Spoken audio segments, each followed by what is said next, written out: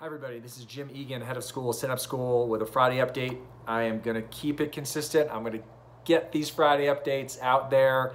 Most of you know by now I am not in California, not at Synapse. I'm in Gunnison, Colorado. It's beautiful outside. I haven't seen much of the beautiful surroundings here in Western Colorado because I'm here for my son and I'm with him.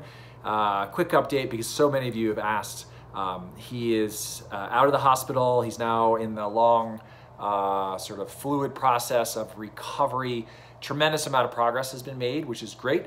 But as I've told some of you who have reached out to me and I've been able to reach back out to you, it is a situation that is new for a parent. Many of you watching are parents of young kids, and when kids are young, you can put them in a car seat, or you can say, get in the car, we're going home.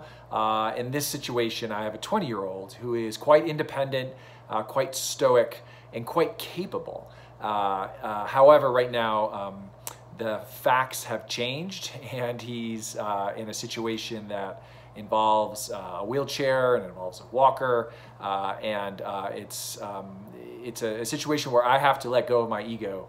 And I'm learning about surrendering to the situation and trying to work collaboratively and deliberately toward a solution that's best for him and for the family.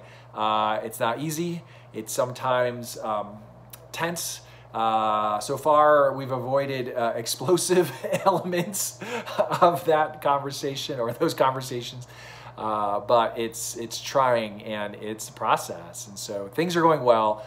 I want to thank everyone for the support I've received. Certainly the Board of Trustees for their unwavering commitment to me as a head of school. Can't tell you how much that means to me.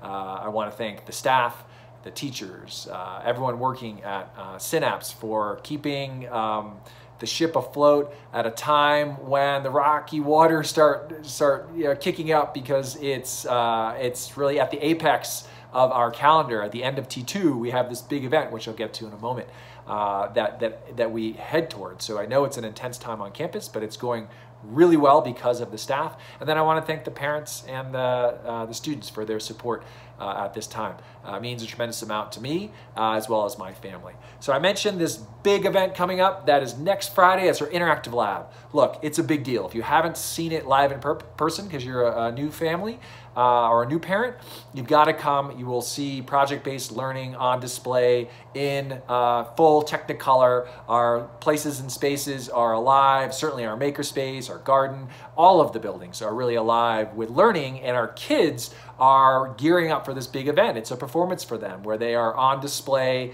It's really an authentic assessment is what we call it. And I can't wait for you to see it. If you are a returning parent who has seen our lab in person, I think it's going to be an emotional moment for you. I hope so. We really love emotional moments at Synapse. And I know I'm excited. I'll get back there. I'll be back this week, barring some event that I can't predict. But that's on Friday. That's just something we're really, really excited about. Take a deep breath Friday night. Come back out on Saturday for our Ball, which is our big celebratory spring event, right? It's a party. Teachers and parents come together, celebrate a year. And this is a year we should celebrate, by the way. We've come a long way in 2 years to this point, but it is also a fundraiser. We have 3 major revenue sources at Synapse, right? Tuition, obviously, our annual fund, and then our spring event.